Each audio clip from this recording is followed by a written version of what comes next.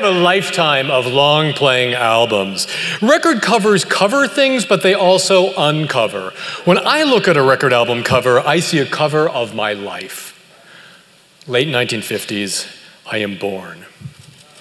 My small white family purchases these deep, black, rich voices to fill our small home. Love is a gentle thing? I guess we'll find out.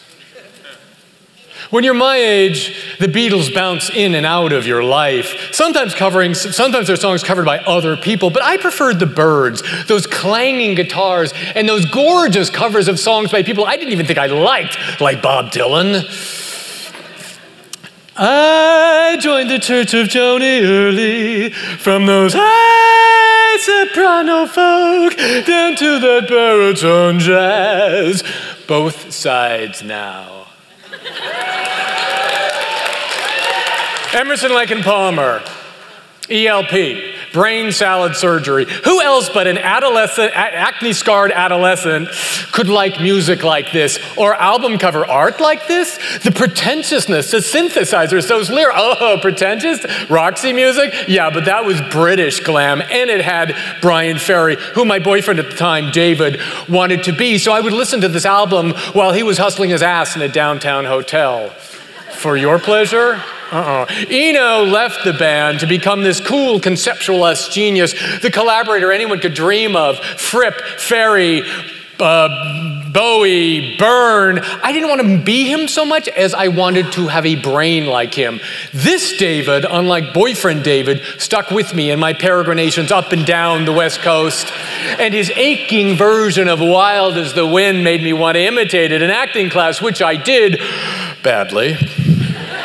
So my acting teacher says, Jeff, honey, if you're going to listen to that, listen to the real voice, Miss Nina Simone, which I do, yeah. And her sound, she could make anything pop, even the Bee Gees or Dylan. This is what I thought I would look like when I moved to New York. Cool, confrontational, gaunt, but kind of loving and beautiful. Black and white with tinted color, and a photograph by Robert Mapplethorpe. Jesus, that leads right to Patty. And I was led right to Patty, but she had departed for Detroit. I had a pocket full of poems I was sure would make fabulous songs, if only she would come back to New York to cover them. She didn't. This hero works with another hero, Brian Eno, in Berlin, singing about standing by the wall that will soon fall. But 10 years later, I would get there, but they would have long since departed, leaving vinyl traces I can't pick up. This is what New York sounds like, this sort of macho queer. It's like street legal. If I can do this, so I buy a leather jacket, I attempt to ride a motorcycle, neither quite fit me. The opposite side of this is Lori, that cool pre-computer vocoder voice. We do loads of bad performance art pieces trying to imitate it. But then, seemingly immune to love, Lori meets and marries and buries Lou.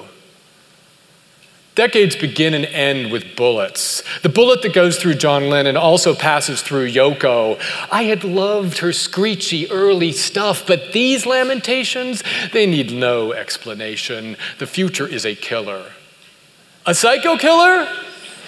David Byrne and band give me amazing permission as an artist. Stop making sense. So I do, and I haven't made any sense since. But they also say, go out and grab things, look, feel, stay hungry. Oh, that's what I'm hungry for, a naked male chest, yes. Oh, but it's really more a semi-naked male voice. Is Morrissey really the queer voice, longing and laughing, receiving and giving? Finally, I have a friend who makes a record album, and Mimi Gazy, and Michael Stipe of REM is singing backup vocals on it and producing it, and Brian Eno is going to produce their next album. I am getting so close to genius. It's 2012. I make my last album purchase. Stephen Recker and People Get Ready, local boy, studied with me, toured with David Byrne, and he thanks me on the cover, on the back in small type. But hey, I'm finally on a record album. My turntable slows down. My favorite music is distorted. Cover art reduces to fit to the size of our phone. It's accessible but not visible.